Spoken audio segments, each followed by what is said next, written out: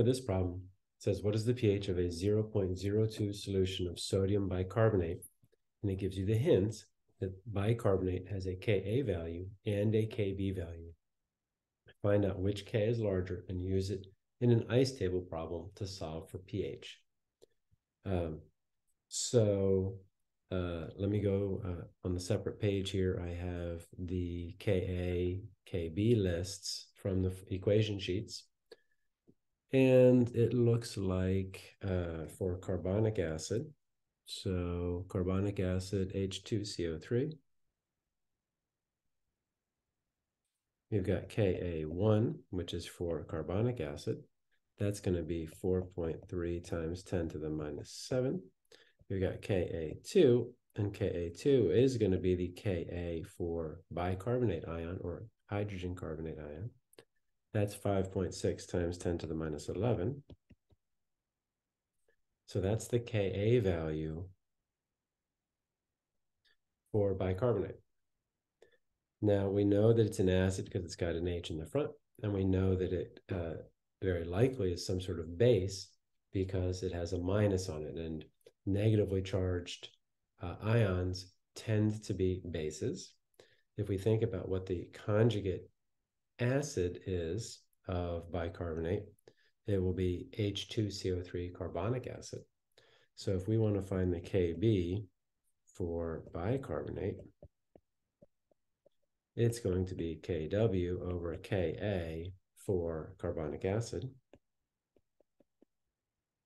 because that's how Ka and Kb values are related for conjugate pairs, which means that since Kw is 1.0 times 10 to the minus 14,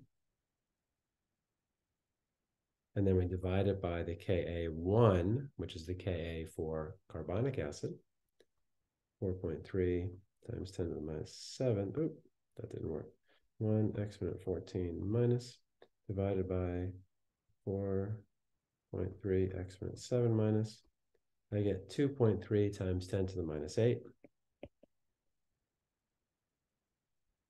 And our Kb value is much higher than our Ka value. We're going to set up an ice table around that Kb value with the idea that underlying all of this equilibrium constant stuff that we've been doing is that the first reaction you deal with is always the reaction that has the highest K value, the highest equilibrium constant, because that's going to produce the most products. So from here, Kb value is going to be bicarbonate plus water. It's a Kb reaction, so the product is going to be hydroxide and carbonic acid.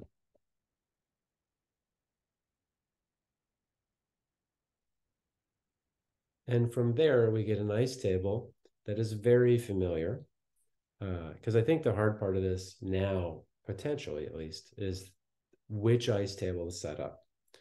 So we put in our initial concentration, and we know how to do the rest, being careful to remember that since this is hydroxide ion that we are producing, we're going to have to go through the step of doing POH and then pH for this.